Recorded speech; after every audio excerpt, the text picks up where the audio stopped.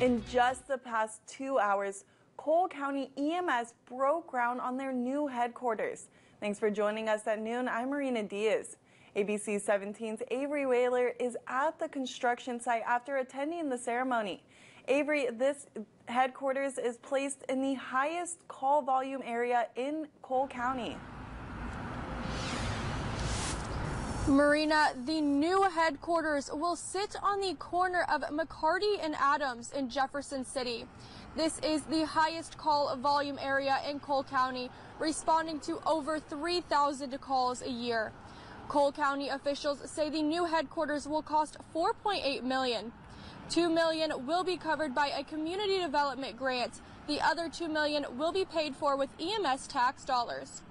EMS Chief Eric Hoy says this will serve many goals, such as an office space for administration, living quarters for crew, and a training center. Hoy says they will also do CPR and stop the bleed training. Not only is it going to augment us from an emergency response standpoint, but we're hopeful that it will build a more resilient community as well. The new headquarters should open in 2024.